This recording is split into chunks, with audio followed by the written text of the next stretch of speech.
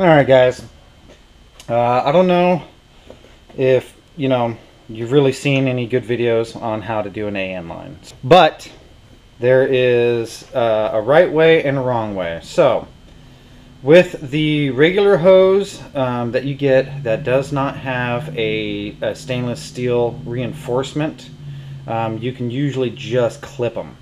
You just kind of cut them with dikes and you're okay. So when there is a hose that has the as you can see, the little shiny areas, those are the stainless steel reinforcements and then nylon coating, right? Those you have to cut with a actual side cutter, and it does a really good job. Does a really good job. This one's cut with that, and it kind of melts and melts the ends. And then I'll get in there.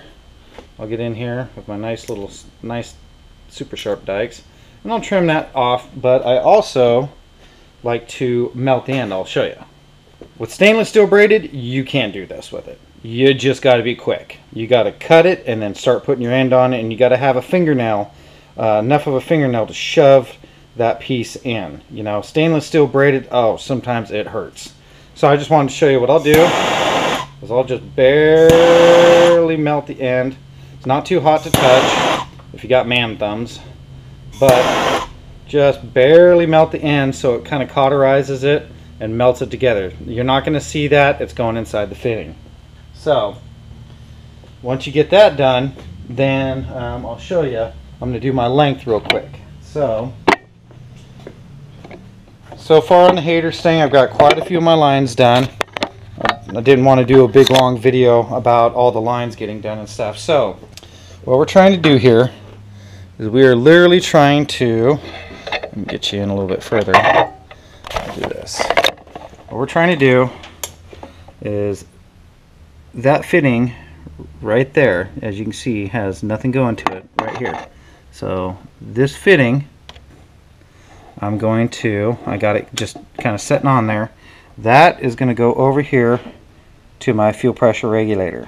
So what I want to do is mock up my length how I want it from right there.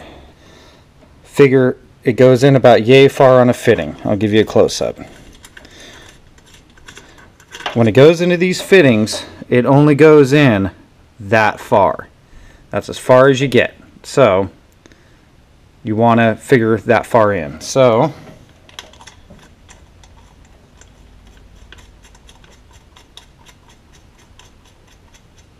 and when you put these 1/8 inch NPT fittings in, usually I like to use a little bit of silicone on the threads.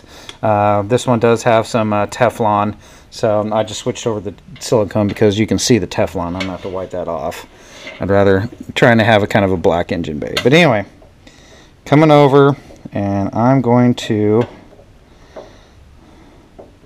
have a couple of the special clamps that they make for these situations. But so that's going to be right there. I'm not going to worry about it too much. And then I'm going to right about there. Okay. So I've got my length, right? All right. Let me show you.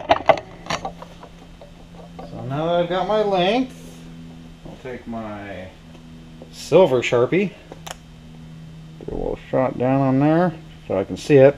Obviously, black hose, can't see black marker. So these you can buy off of Summit. All they are is they're kind of they are a holder. What they do is you hold these things in just like that, so when you're doing the fitting. Okay, so what I like to do, and as you can see they got them on the side too, so what I like to do is I will take the hose, I'll stick it right in here like so, clamp down on it. The 6AN and the 10AN and all that, clamp down, this moves around. So, and then just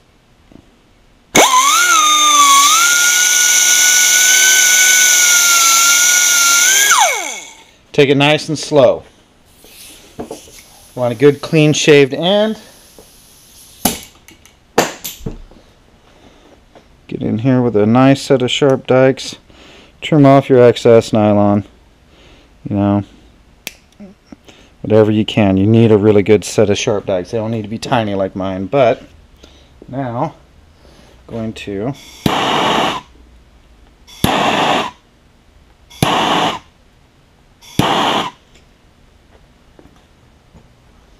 you very lightly want to do that. Don't go crazy. So, on these fittings, if you get different hose, if you're getting different hose for the, you know, this is vibrant, these are vibrant fittings. If you're getting different fittings for different hose, sometimes you struggle a little bit. Sometimes it's a pain in the butt. But what I do, jam that bad boy in there. As you can see, once you get it on there, boom, all that disappears. Sometimes you'll have to come over here and you have to slam it down like so. Don't want to forget to blow the hose out because you get all that little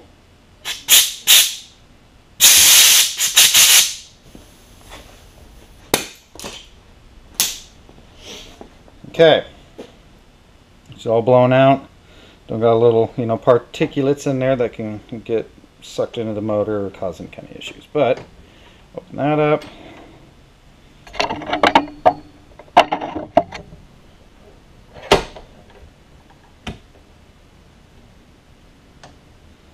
Now I like to try to kind of flush this fitting up a little bit. And then some silicone lubricant. Put it right here on the very tip. Doesn't have to be on the threads, just on the tip of that. And then thread this bad boy in there. I do recommend getting one of these, even though these things are kind of cheesy. As you can tell, they're made out of aluminum too, and they mar up themselves more than they do your fitting. If you use regular wrenches and so forth, this will mar up this fitting and you'll see it. Don't want to do that. So, do your best to get it on there, and then just hold your hose so it doesn't want to slide out the bottom. And then you just work this thing in.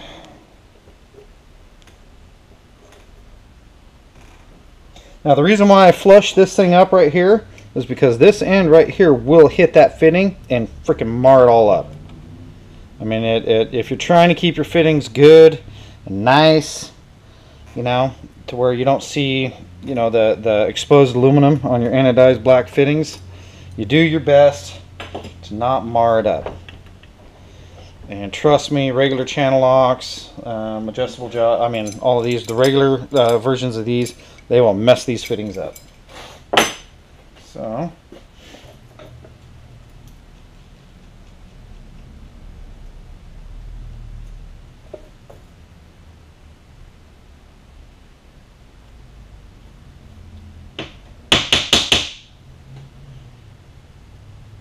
you want to check inside here to make sure that that hose is just almost to the bottom of those threads. They don't have to be flush, and you don't want the hose up here past the threads.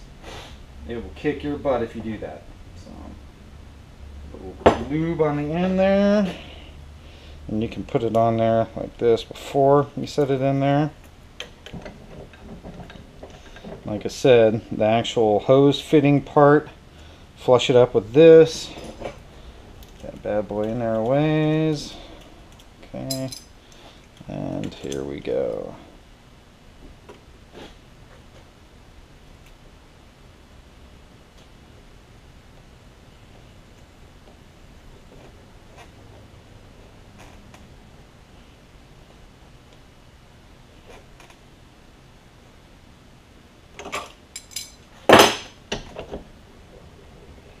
Boom. There you go. Look at that. And where you can see it kinda is taking off some of the anodizing and stuff where it is, but that is minimal compared to what your other regular metal wrenches will do to these fittings. So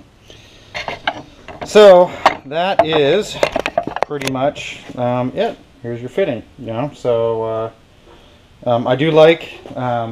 Sometimes they leak though. When you're doing your vacuum lines and stuff like boost lines and whatnot, these things do tend to leak. So if you end up getting one leaking, sometimes you got to cycle through a fitting or two until they do not leak, or you got to tighten them up. Or I've even gone as far as taking some like Teflon, the little gooey Teflon, and putting it on the actual cup of the male version that slides in here to kind of take up that area. So I mean, it's worked, but it gums up your fitting after a while and makes this thing hard to spin. So that is that.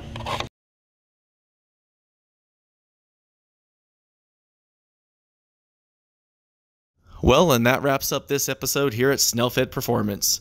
We appreciate you stopping by and checking out the channel. Hopefully you give us a like and subscribe for future updates on Mark's Evo, as well as other projects we have down the line.